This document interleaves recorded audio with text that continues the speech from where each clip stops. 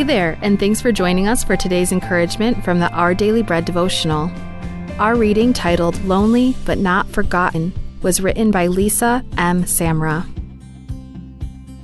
When you listen to their stories, it becomes clear that perhaps the most difficult part of being a prisoner is isolation and loneliness. In fact, one study revealed that regardless of the length of their incarceration, most prisoners receive only 2 visits from friends or loved ones during their time behind bars. Loneliness is a constant reality.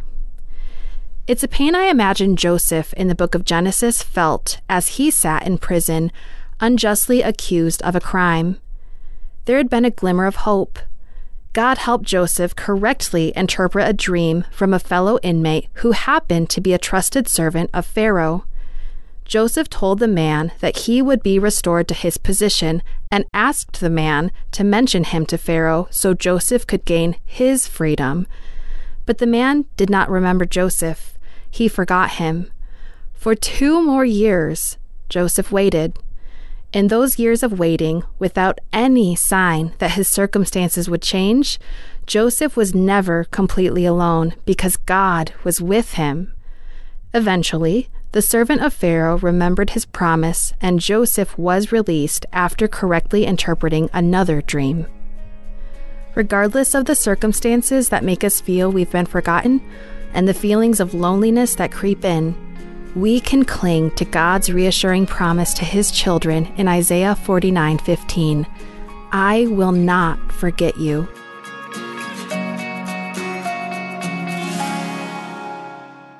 Today's Our Daily Bread devotional scripture reading is from Genesis chapter 40, verses 8 through 15 and 20 through 23.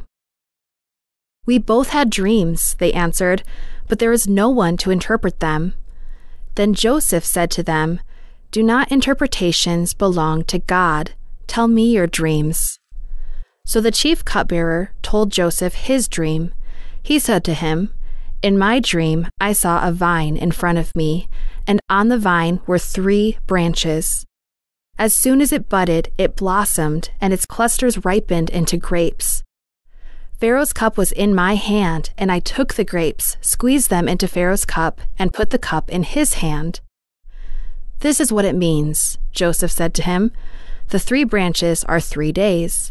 Within 3 days, Pharaoh will lift up your head and restore you to your position, and you will put Pharaoh's cup in his hand, just as you used to do when you were his cupbearer.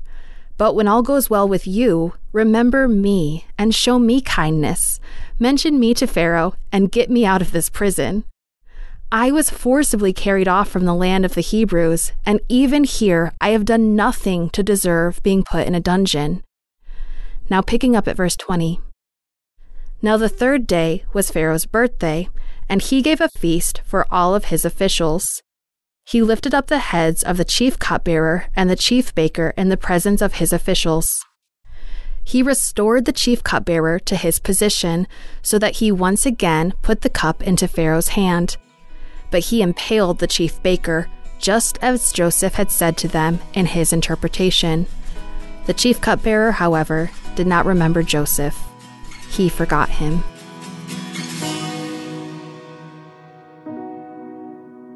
Please pray with me.